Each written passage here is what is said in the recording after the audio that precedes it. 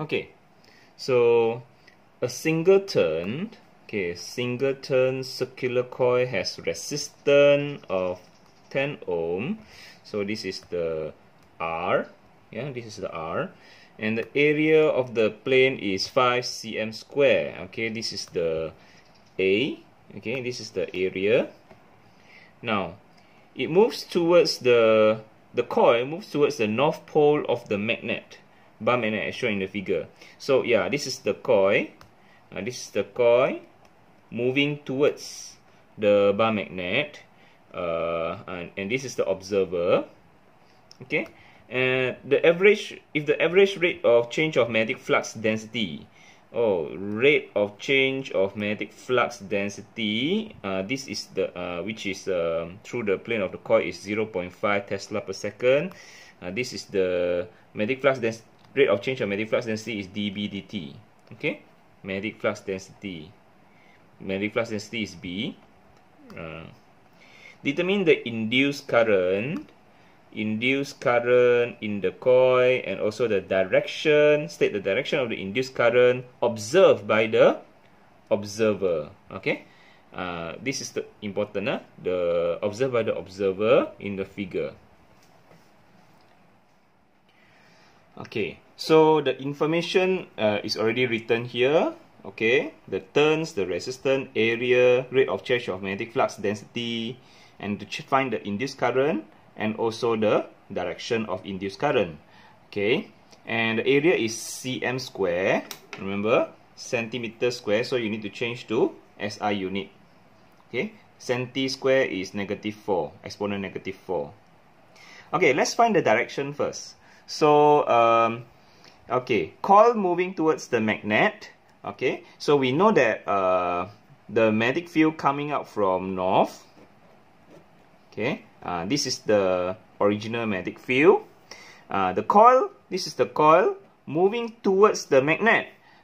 So what happened is, when moving towards the magnet, it try to repel. Okay, so it was produce the same pole. Yeah, north it will repel, and this is the south. Okay, when towards it try to repel by producing the same pole, north. Okay, so here there will be induced magnetic field. Okay, here got another induced magnetic field.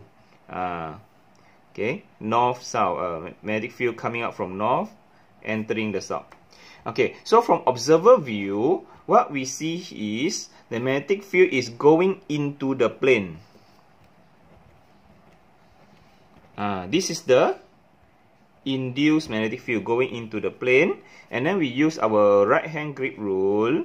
Okay, our right hand grip rules, remember, the thumb is the magnetic field, and then the finger is the current. Okay, so magnetic field going into the plane, our thumb, magnetic field going into the plane, so the current is clockwise. Our current is clockwise. Okay, so our induced current is clockwise. So we got our direction of induced current. Okay, now to find the induced magnitude of induced current, first of all we need to find the induced EMF. Okay, so based on the information, we saw that the area is constant, the magnetic field is changing. So the formula is negative NA dB dt. Okay, negative NA dB dt. So we substitute all the information. N is 1, A is 5, -4, dB dt is 0.50. Okay, and then finally we get -2.5 exponent -4 volts. Okay, so here you see there is a negative sign. Actually, the negative sign can be neglected. Can neglect the negative sign, because we just want the magnitude. So now the next step is find the induced induced current. E equal to IR. Okay, E equal to IR. So substitute in our information for induced EMF. Okay, and then the resistance. So finally we get our induced current, which is 2.5 exponent -5 ampere.